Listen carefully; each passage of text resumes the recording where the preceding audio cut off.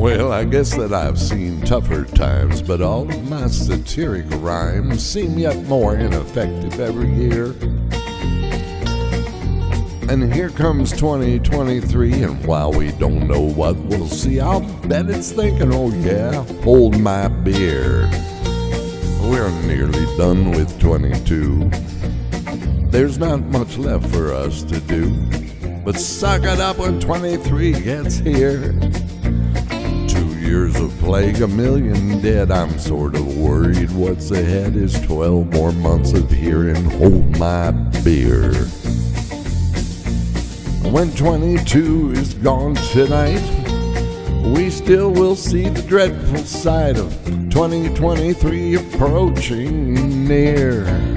It's stretching out and it runs in place, a grim look on its future face that says, you think that's bad? Well, hold my beer.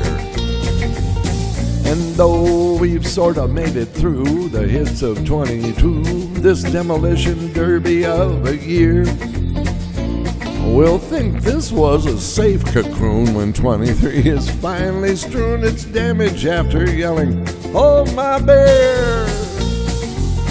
I guess that's all there is to say. Another this year's over day, and soon a New Year's starts off with a sneer. Unluckily, the world won't end. We'll have to stay here to contend with interesting times.